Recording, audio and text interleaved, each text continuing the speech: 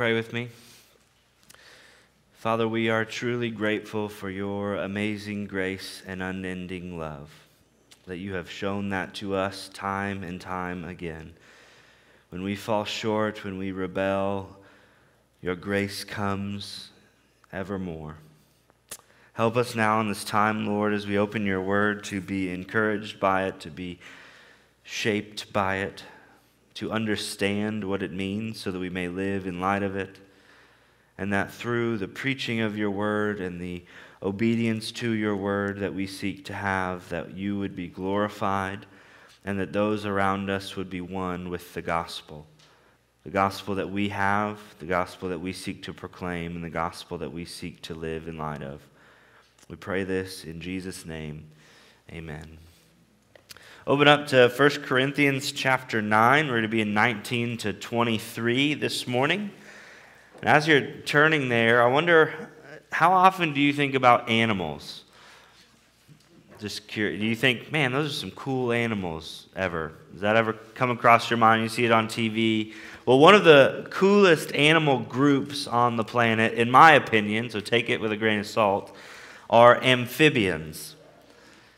Amphibians, things like frogs and salamanders and newts and axolotls, those slimy, creepy, crawly things that most of us probably don't want to touch, but they are one of the coolest groups of animals on the planet. And what makes them so cool is that unlike most other animals, amphibians can live both in and out of water. They can live in the water, they can live outside of the water. And there's no real struggle for them in either area of that life. Many adult amphibians can spend 4 to 7 hours underwater at a time, and it's due to their ability to absorb oxygen through their skin. You didn't know you were getting a biology lesson today, or a zoology, or whatever you want to call it, lesson, but you are. This means that amphibians are as much at home in the water as they are outside the water. And this is a trait I think we can strive for a little more as Christians today. And I'm not saying you got to go start holding your breath underwater for 4 to 7 hours, but just being able to be adaptable to your environment and the situation you're in. We need to become gospel amphibians with the ability to adapt to different environments. Excellent at this. He was certainly a gospel amphibian, and you didn't think when you got here today that I would call Paul a frog, but I did, so we'll just move on from there. He was able to adapt whenever necessary for the sake of the gospel and those he was surrounded by. If he needed to act as if he was, as we'll see this morning, a Jew, which he was, but living as a Jew, he could do it. If he needed to adapt and live as if he was a Gentile among Gentiles, he would do it. And he was fine with either way he went. He was adaptable. He was a gospel amphibian, and he did it for the purpose of winning people to Christ. That was his goal. That was his aim. He didn't just want to fit in with the crowd he was in. He wanted them to not have any reason to stumble or reject the gospel when he preached it to them. He wanted to win souls in whatever means necessary.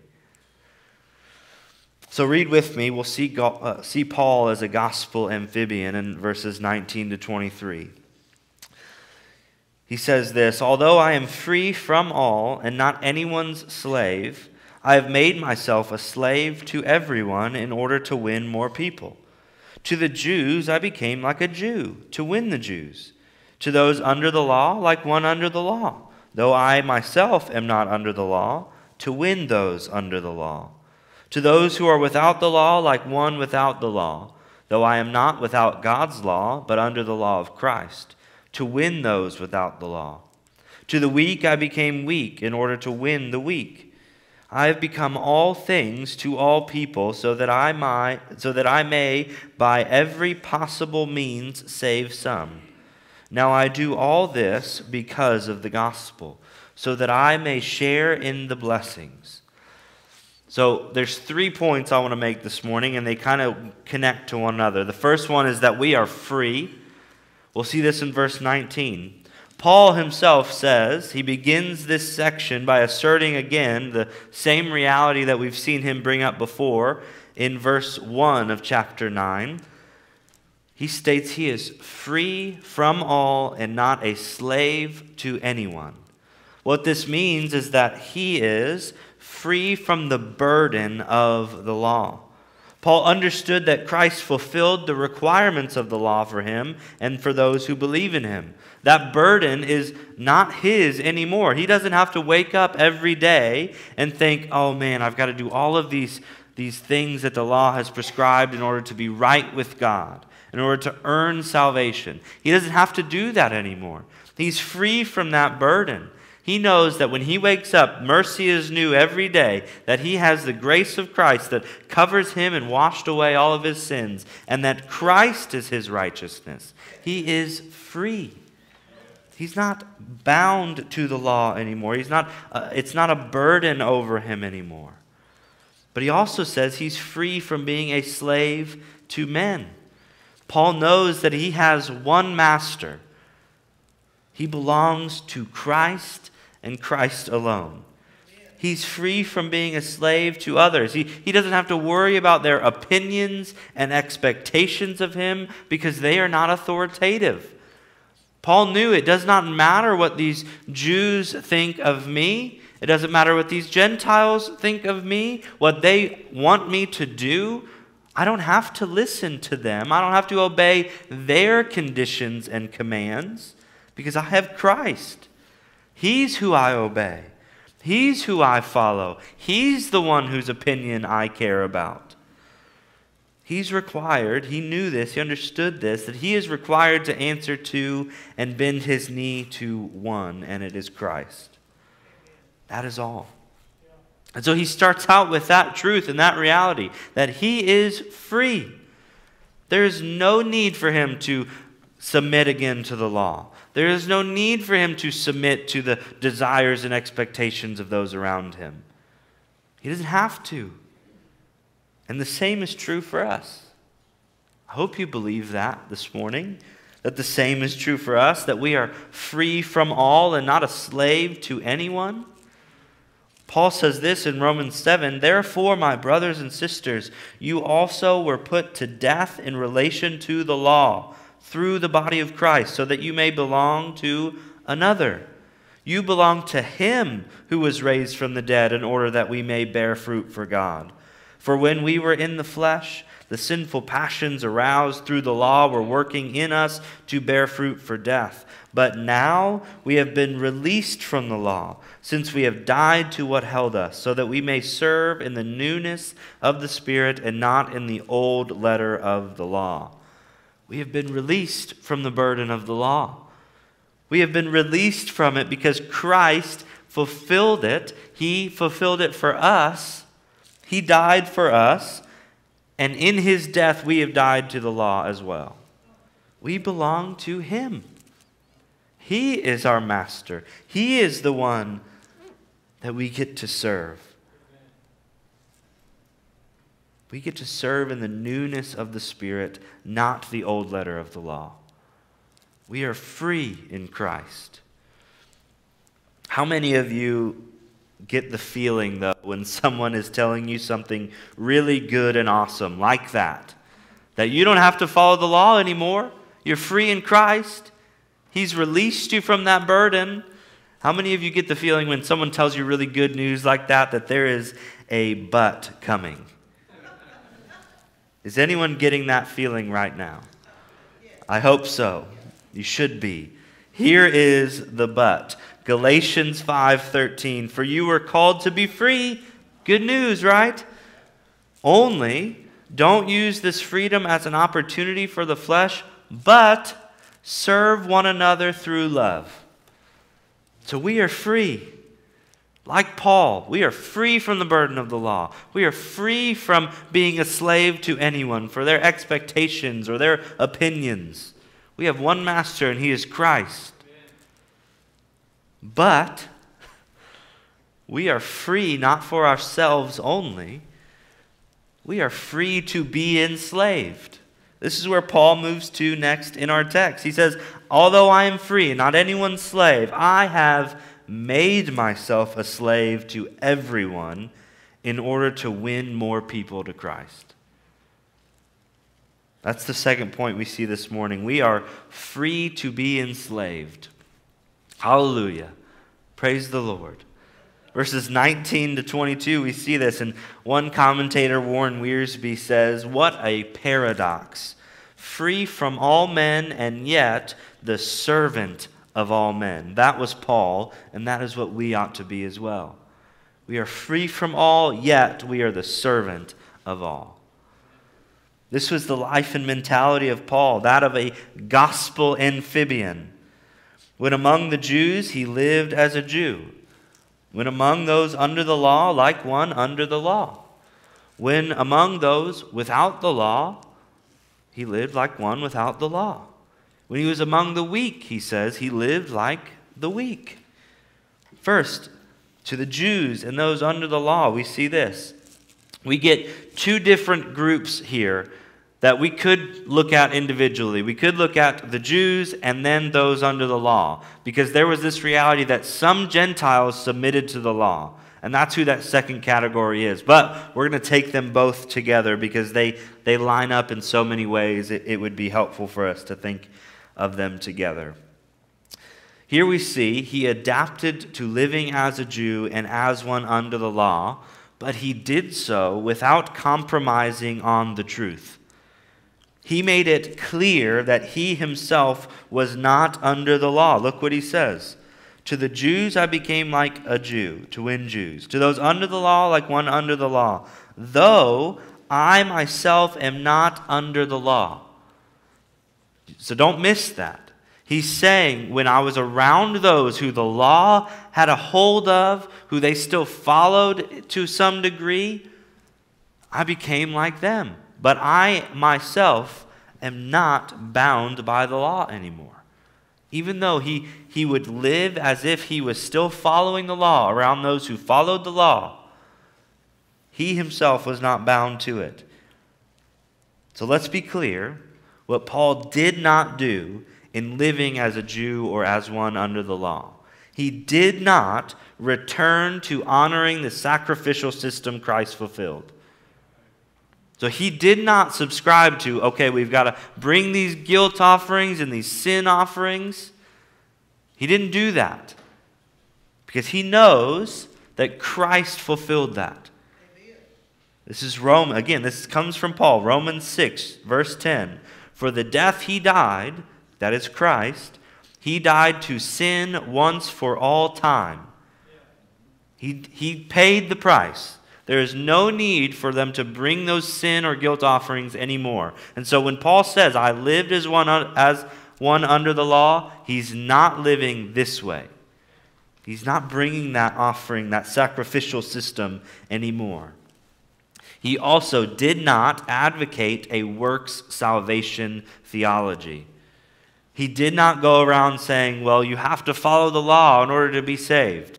He didn't preach that. He didn't proclaim that. He didn't follow that. And so when he says, I lived as one under the law, he did not live as if he had to follow the law in order to be saved. This is, again, Paul, from his mouth, Ephesians 2. You are saved by grace through faith. This is not from yourselves. It's a gift of God, not from works, so that no one can boast. So he did not do that. He did not go back to the sacrificial system.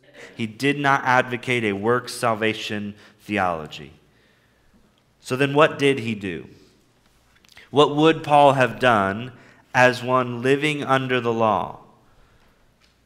We have several examples from the book of Acts we can look at. This is the first one. He had Timothy, who was half Jewish, half Greek, circumcised for the sake of the Jews they went to preach to. This is Acts 16. It says, Paul went on to Derbe and Lystra, where there was a disciple named Timothy, the son of a believing Jewish woman, but his father was a Greek.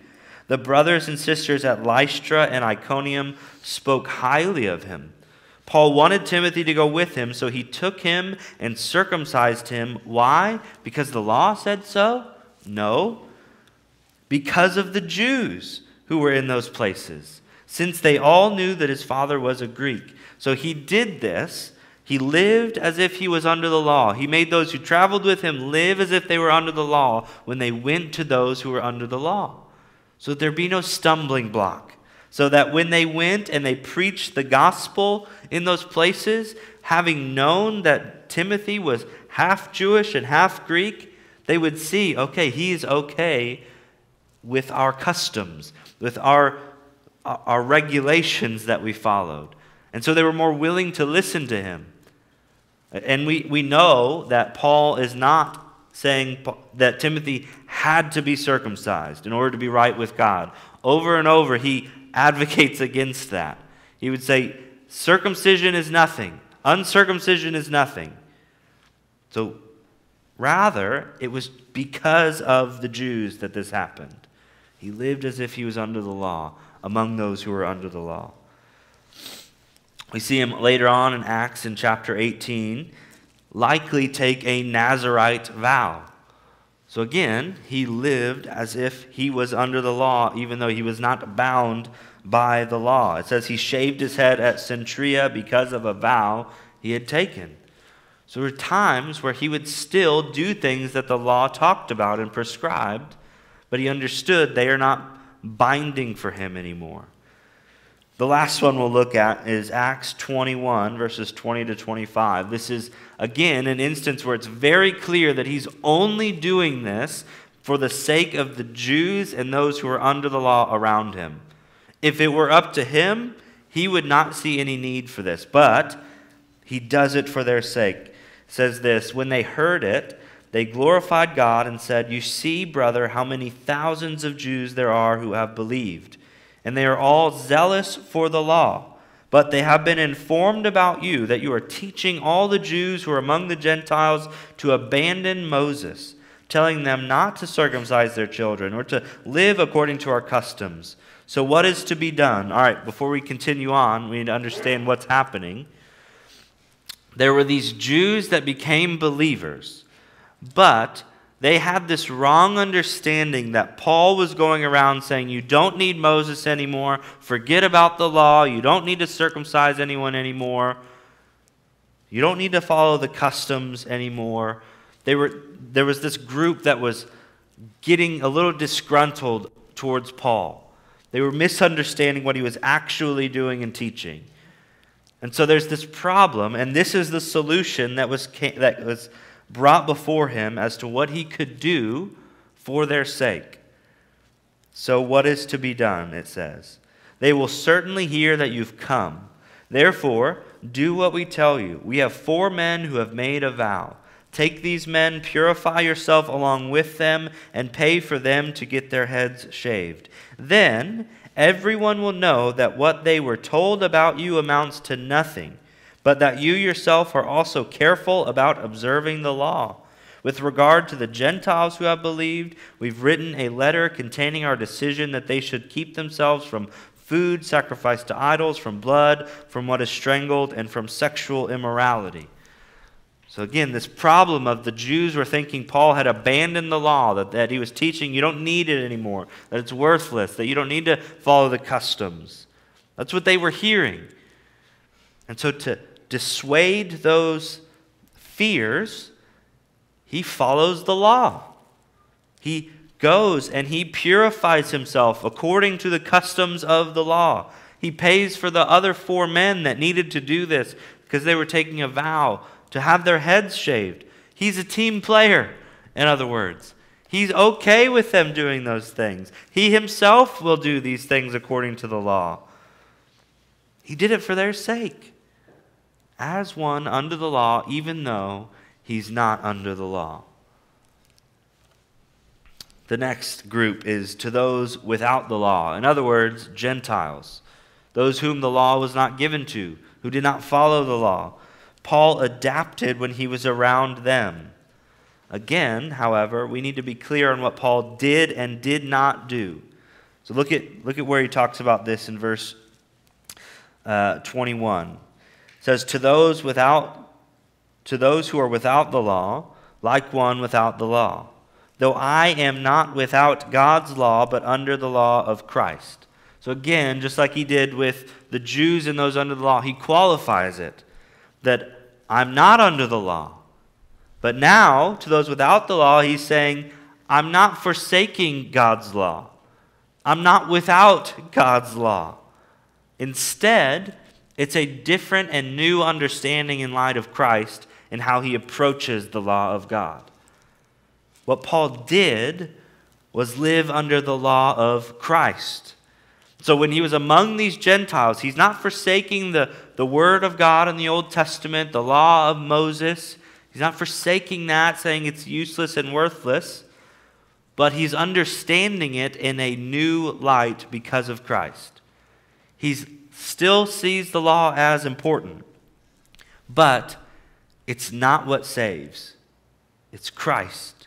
So he's under the law of Christ, which is characterized by viewing the moral law of God revealed in the Old Testament as good and not irrelevant. So as a popular preacher in the last several years had said, we need to unhitch from the Old Testament, Paul would not have been on that bandwagon. Paul would have not said we don't need the Old Testament anymore because Christ has come. No, he would have said we look at the Old Testament still. We learn from the Old Testament. We learn from the law of God, the character of God, the purposes of God, the promises of God that are fulfilled and seen rightly in Christ. So he's not discarding the law, but he is living in a new understanding of the law. He's under the law of Christ. The law of Christ is exemplified and characterized most by love. This is Galatians 5. Again, this is Paul. For the whole law is fulfilled in one statement, love your neighbor as yourself. He's living under the law of Christ, understanding the moral law of the Old Testament, saying that is good and right and should be followed. But we understand it in Christ, and that the main reality that we need to understand is loving our neighbors as ourselves. One could think of it in this way. Believers live under Christ's law when they live for the good of others, especially when they are concerned about bringing others to salvation. So to live under the law of Christ is to look for the good of others, which the good of others means following the moral law of God, what is right and what is wrong, and bringing them to Christ. That's what it looks like to live under the law of Christ. That's the main concern, to do what is right, not what is wrong, to bring others to Christ so that they may be saved. That's certainly what Paul did, and he did that when he was around these Gentiles, those without the law. He did not seek to make them submit to the regulations and practices of the law. He didn't require them to observe the festivals and holidays of the Jewish people. He didn't require them to be circumcised. Again, he preached against that for Gentiles. Instead, he called them to believe in Christ and live lives that lined up with that reality of believing in Christ. So that's what he did among the Gentiles. Among the Jews and those under the law, as if he was under the law, even though he wasn't. To the Gentiles, those without the law, as if he was without the law, though he wasn't. He had the law of Christ. Now, the last one, to the weak, he became weak. Paul was anything but weak, though, right? We understand that. Paul would never be characterized as weak in the faith. But for the sake of the weak, he sought to live among them as though he was. We have the perfect example in chapter 8, meat sacrificed to idols. Verse 13 of chapter 8, Paul was ready and willing, he says, to never again eat meat if that's what it took to make sure the weak didn't fall, to make sure they didn't stumble. Never again eat meat. And he would do this even though he knows the truth that idols are nothing and that food doesn't bring you closer to God. But he'd do it for the weak. He would forsake the meat. He'd forsake eating that forever for the good of the weak among him. So it's clear Paul was a gospel amphibian. And the last phrase he says here in this, he became all things to all people. That's how Paul ends his breakdown of how he has sought to become a slave to everyone. All things to all people. Whatever the situation called for, as long as it did not require sin or failing to follow the law of Christ, Paul was going to do it. Didn't matter what it was. If it wasn't sinful and it didn't cause him to not follow the law of Christ marked by love, he was going to do it. We saw this earlier in chapter 9. He refused his right to compensation for their sake, and so that the gospel would not be hindered. He had every right to be paid for his work in the gospel and his work among them, but he said, for your sake, I didn't make use of any of it. Because he sought to be all things to all people. Whatever the situation called for, he would do it. Paul's greatest desire was to bring glory to Christ. And he did that through his pursuit of saving as many people as he possibly could at all costs. Church, like Paul, we ought to be willing to become everyone's slaves in order to win some to Christ.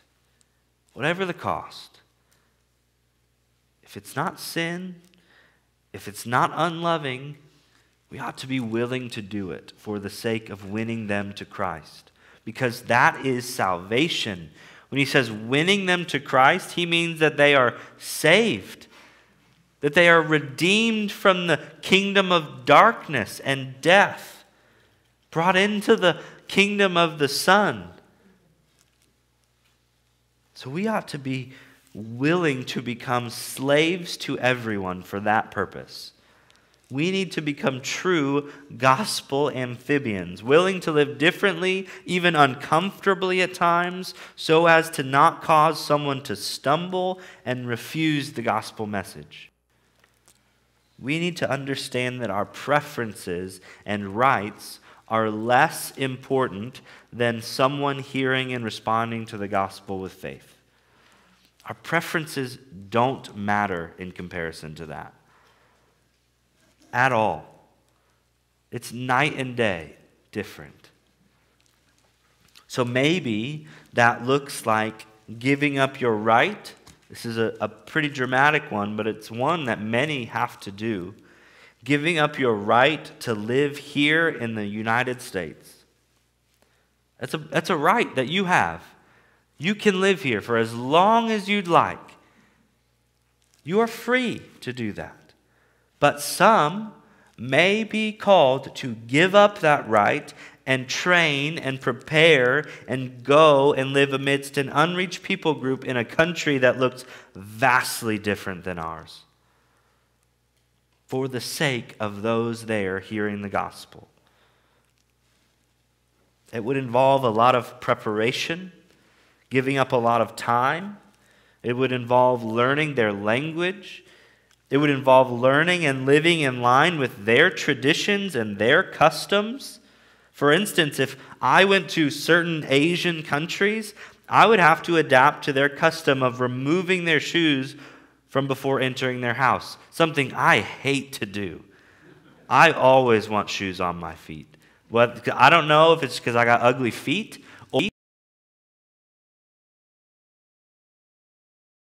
but that's something that I have a preference of that I would have to give up. Because if I didn't, if I entered their house with shoes on, and maybe some of your houses too, if I entered in with shoes on, that's automatically going to put up a wall that I've got to now get over so that they'll listen to the gospel. It might look like older generations seeking to understand the younger generations. That we do things differently, and it's not bad. And the other way, younger generations seeking to understand the older generations. That we do things differently, and it's not bad.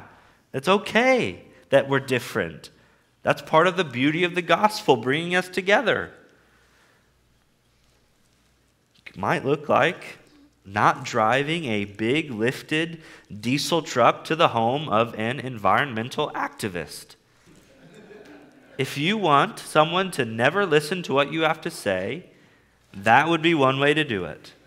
Someone who cares about the planet and you driving up, rolling coal out the side of your truck in their driveway. They're not going to listen to you. You might need to drive that Prius to their house. It might look like not ordering the 32-ounce porterhouse steak while at dinner with a vegetarian.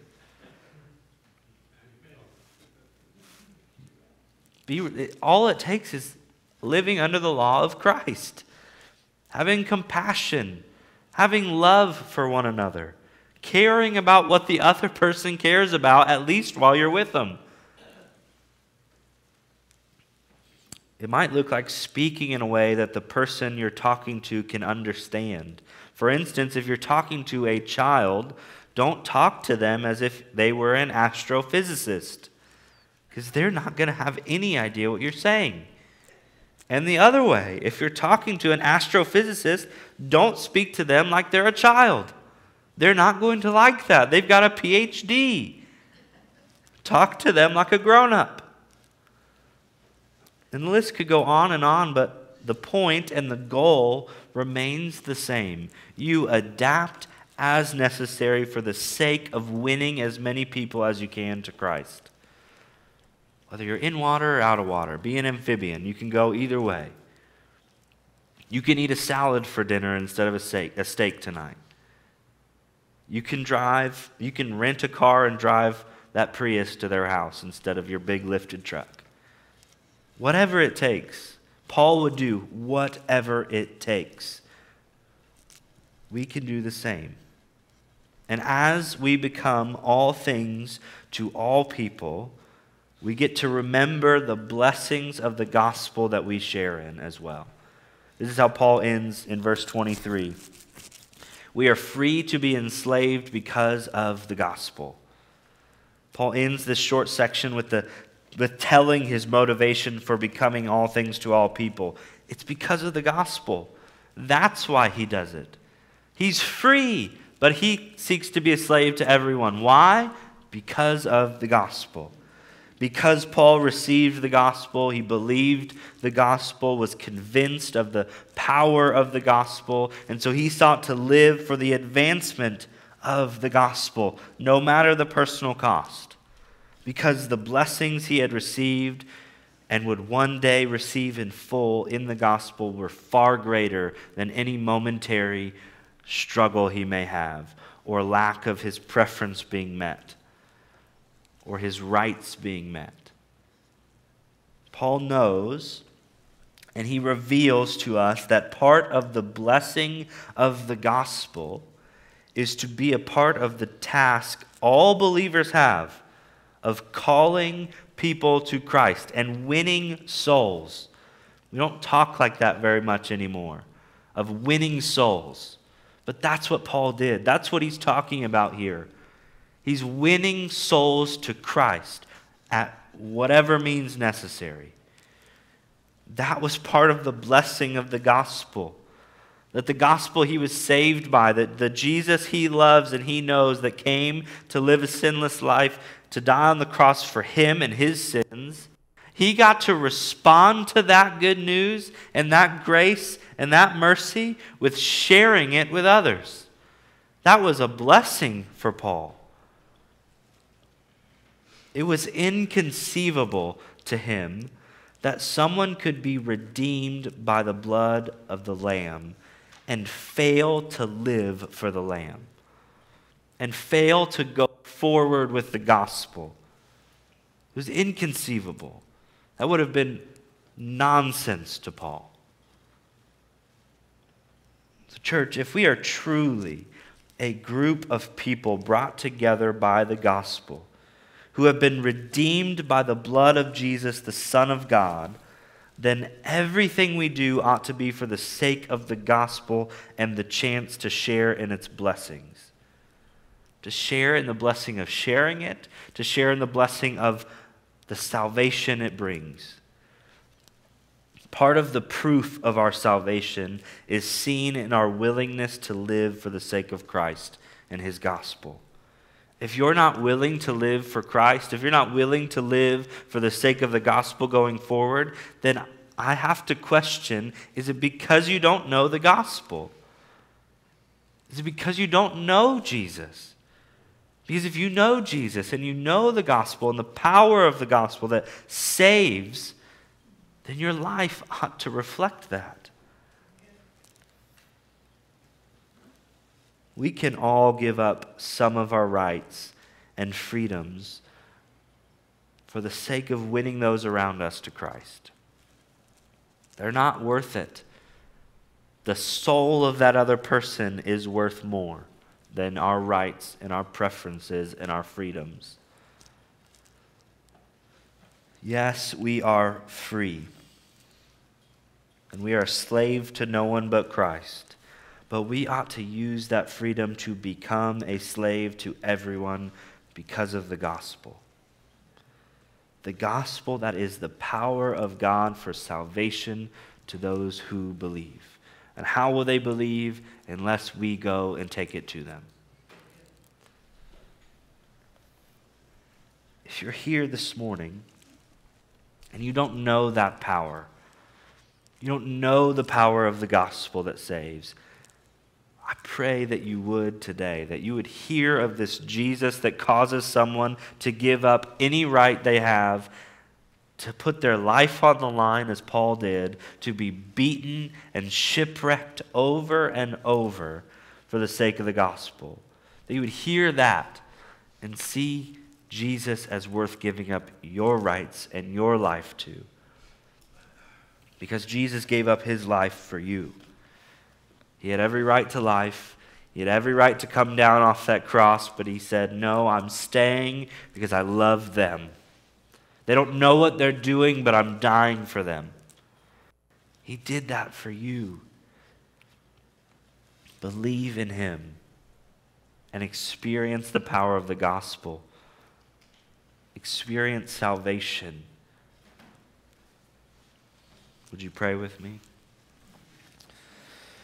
God, we are grateful for your gospel, your truth, the good news that you came to redeem a people for yourself, and that you did so through your life, death, and resurrection. We thank you that it was more than able to wash away our sins, that your blood was able to cleanse us and make us white as snow. Help us, Lord, in our freedom, choose willingly, joyfully, to become a slave and a servant to everyone for the sake of winning them to you, as we have been won to you. God, help us to see that endeavor as joining in and experiencing the full blessing of the gospel that we have believed. God, if there's someone here this morning who does not know you, who's never experienced your gospel and the blessing it is to receive it, I pray that they would today. That they would confess you as Lord and Savior, that they would believe in their heart that you were raised from the dead on the third day to defeat sin and death forever. And I pray that we would be able to rejoice with them. Celebrate the new life they now have. But God, no matter what, we are grateful that we get to become servants of others because you came as the ultimate servant to give your life as a ransom for many.